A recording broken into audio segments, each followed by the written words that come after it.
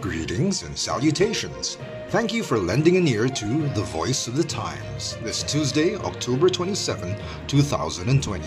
For today's editorial, how will motorcycle taxis practice physical distancing? Either the Interagency Task Force for the Management of Emerging Infectious Diseases, or IATF-EID, is serious about enforcing physical distancing under its COVID management program, or it is merely joking about allowing motorcycle taxis to operate amid the coronavirus pandemic. Many readers have written the Manila Times to express their consternation that the IATF-EID is seriously thinking about allowing these taxis to operate. Some say it's a crazy, stupid idea. Others contend that it makes a mockery of the physical distancing protocol, which the public has been dutifully observing during the emergency. Since the motorcycle taxi ride requires the passenger to cling on or hold on to the driver, what will happen to physical distancing?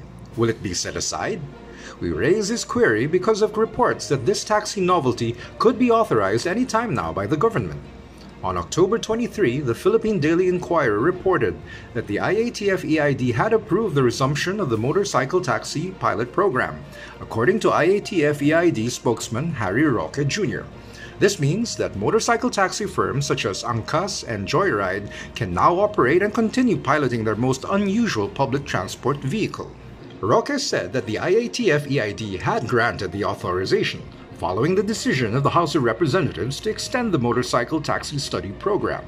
According to IATF-EID Resolution 80, the National Task Force Against COVID-19 and the Department of Transportation will be tasked to implement and monitor the pilot program.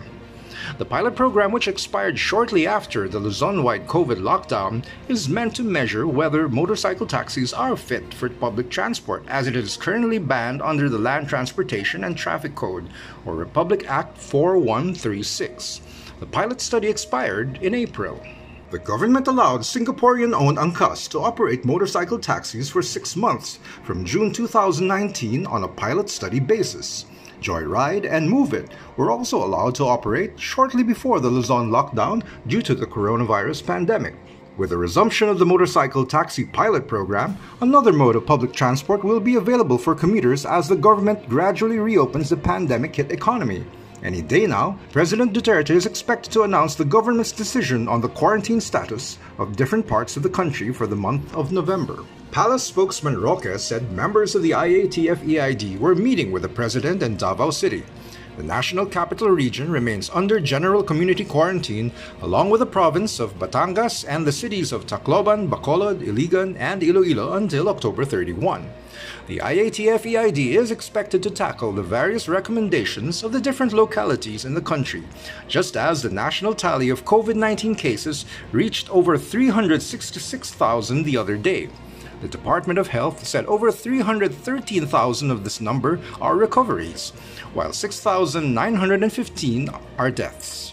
It appears that the IATF-EID has not considered at all the possibility of lifting the community quarantine altogether before the end of the year.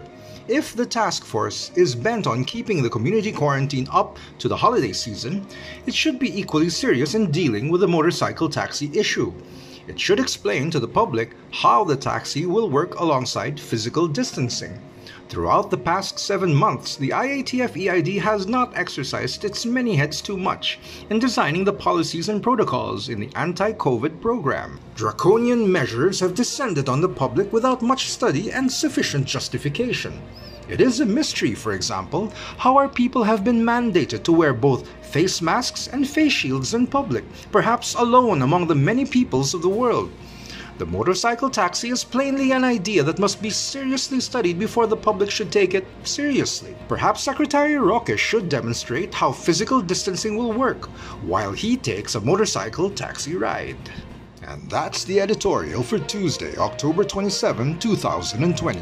For more news and information, get a copy of the Manila Times on print, subscribe to our digital edition, or log on to www.manilatimes.net. Follow us on Twitter, Facebook, and Instagram, and listen to The Voice of the Times.